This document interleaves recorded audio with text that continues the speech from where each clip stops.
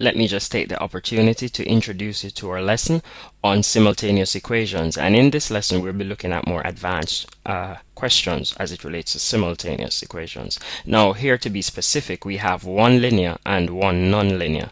Now, what does a linear equation mean? A linear equation is an equation that the highest power of the variable is 1. And if you notice in equation 2, we have y is equal to 7x plus 5. That's this equation number 2, and let me just state it right there. So in equation 2, I have a linear equation where the highest power of x is 1. So that's what we mean by a linear equation. Now we have another equation in equation number 1 that I'm stating here. In equation 1, equation 1 is a nonlinear equation, and if you notice, to be specific, it's a quadratic equation because the highest power of the variable, the letter in x, is 2, and any equation in which the highest power of the variable is 2, it's called a quadratic. Now I have in equation 1 y is equal to 2x squared plus 1, and in equation 2 I have y is equal to 7x plus 5. Now by intuition, as it relates to even the whole concept of substitution, we have stated that in an equation, basically you want both sides of the equation to be of the same value. And if you notice in equation 1, we have y is equal to some expression in x, okay, and in equation 2 we also have y is equal to the same, y is equal to some expression in x rather. So I could say then y must be equal to y, because if this equation is y equals something and that equation is y equals something, then my left hand side of the equation, if I should equate both, and my right hand side would have the same value. So with no further ado, I will just go ahead, since I have an equation in y as the subject, and one also here as y, and the other in equation 2 as y as the subject. I'm going to say let's equate equations 1 and equations 2.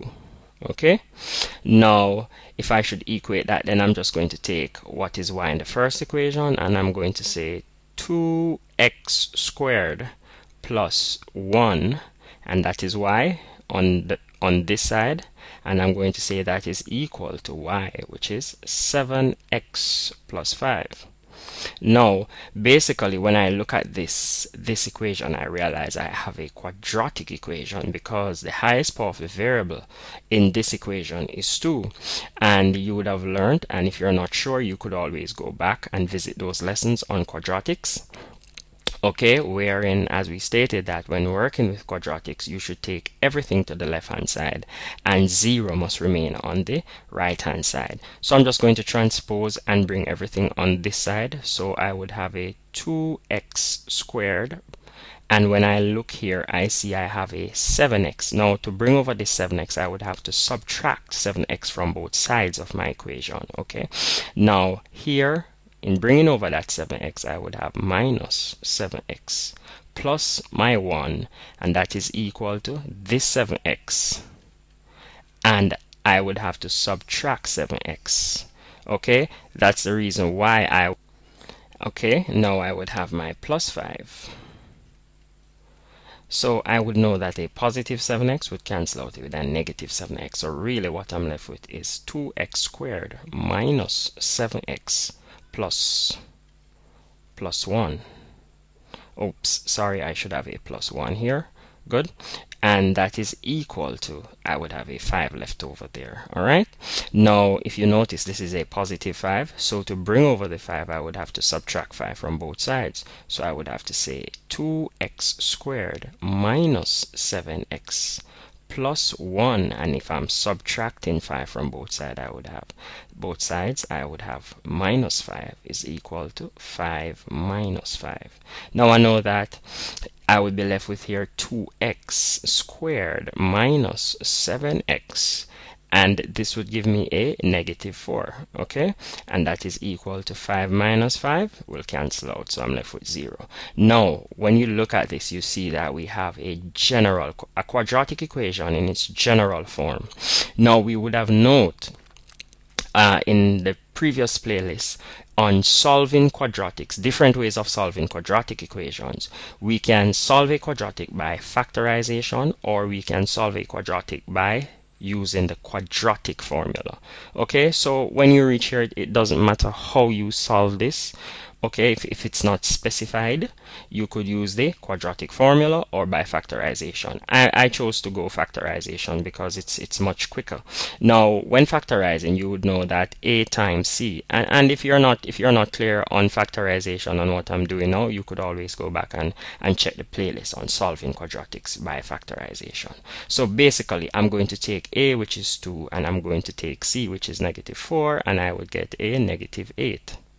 Now basically what I must do, I must now find factors of -8. When I add them, factors of -8, when I add them, I must get a -7, and when I multiply them, I must get -8. By intuition, you would have now known that 8 times 1 would give me a +8. So obviously I need to change the sign on one of these, and when I look at my b is -7. So since b is -7, my larger factor should carry the sign that b carries. So now I know now that when I multiply -8 times +1, I would get a -8, which is that, okay, that's what I'm looking for. And when I add -8 plus 1, I would get a -7, which is my b here, what I'm looking for, this b there. So I have my two factors here. I'm going to use -8 times 1. However, now basically I'm just going to expand this, so I'm going to have my 2x squared, and I'm going to use my -8x plus x minus 4, and that must be equal to 0. Now I'm going to just say what is common to 2x squared and minus 8x, and I have a 2x. So that's 2x, so I'm taking out 2x. 2x into 2x squared will leave me with a x, and I have a positive into a negative will give me a positive, and 2 into 8 will give me 4, and x will cancel x, so that's good. Now I'm taking down this sign that is here and place it right there, and I'm going to say now that what is common to x and -4, so I would have a 1 that's common. So all I'm doing is saying 1 into positive x will give me back x, and 1 into -4 will give me back a -4. Now if you look carefully, you would have noted that I have the same thing inside my bracket, so we're good, and I must equate that to 0. So all I'm doing now is to combine what's on the outside of the brackets, which is 2x plus 1. Okay, this 2x here and this one here I'm combining, and I'm going to put that in a bracket, and since I have the same thing inside the brackets, I'm just going to rewrite one of that. Okay guys, it's really that easy, and equate that to 0 because I'm working with an equation, so I must remember to equate that to 0. Now it's pretty straightforward from here. Just let me clear this a bit so that we can have the space to work with. Just let me get that out of the way quickly. Oops, okay, that's good. Now all I'm going to do, since I have factorized my quadratic, these are my factors. My factors are basically 2x plus 1. So I have a 2x. Okay, let me just split the screen. So I have a 2x plus 1, and that is equal to 0. Or I have x minus 4, and x minus 4 equal to 0. Now basically what I did was to just take out my two factors, take out this factor 2x plus 1 and equate it to 0, and I took out my x minus 4 also and equate it to 0, because when working with a quadratic we know that we should always have two solutions for x. Okay, so now basically I'm just going to solve for x. So I have a 1 being added to 2x, so that simply means I must do the opposite of addition to move this one, which is subtraction. So I'm going to have a 2x plus 1 1 minus 1, and that is equal to 0 minus 1. Now I know that a positive will cancel out with a negative 1, so I'm left with 2x is equal to negative 1. 0 minus 1, negative 1. 2 is multiplying x, so I must do the opposite of multiplication, which is division. So that 2 will cancel that 2, and I must divide this side by 2. Therefore, x is equal to negative a half. Okay, so that's one solution for x. Now I need to find the next solution for x. So over here now I have a 4 being subtracted from x, so I'm going to say x minus 4, and I have to do the opposite of subtraction, which is addition. Plus 4 is equal to 0 plus 4. Now what I did to this side, I must do to that side, so that's why I add 4 over there. So I'm left with x here, because a positive 4 will cancel out with a negative 4. So I have a x is equal to 4. Now from here in I have two solutions for x. So by intuition it would suggest that if I have two solutions for x, I must have two solutions for y also. So now I need to find my two solutions for y. So all I'm going to do, I'm just going to take each solution for x and substitute it in any one of these equations and solve for y, the two corresponding y values. Okay, so now I'm saying substitute x is equal to negative a half into, and I'm going to choose the simplest equation. So I'm going to choose equation 2. You could choose any one, it doesn't matter which. Now I have equation 2 says y is equal to 7x plus 5. So I'm going to just remove x and put negative a half, okay, times negative a half plus 5. Now basically from here in, that's y, and 7 times negative a half will give me a negative 7 over 2. Plus 5. Now we have fractions to calculate. When we're calculating fractions, we usually find our LCD. Now our LCD is 2. So what I have here is basically 2 into 2 goes once. 1 times 7 is minus 7. And 1 into 2 goes 2 times, and 2 5s, I have a 10. So y, my y value is really 10 minus 7. And 10 minus 7, this implies then that y, let me change this a bit, that y is equal to, we would have a 3 over 2.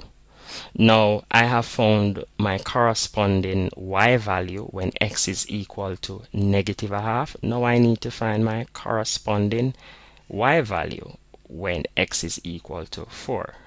So let me change my color. So here now I'm just going to do the same thing. I'm going to say substitute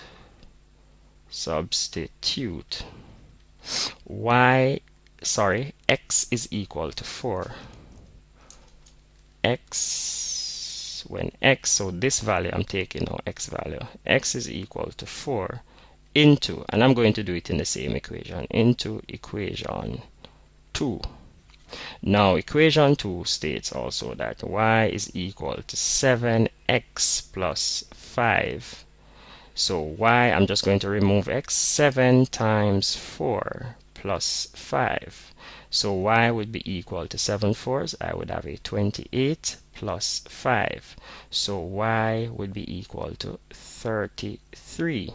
So that's it. I have found my two x values, and now I've found my two y values. So therefore it's now time to make our statements. So I can say therefore when x is equal to negative a half, and these statements are very important, y is equal to 3 over 2.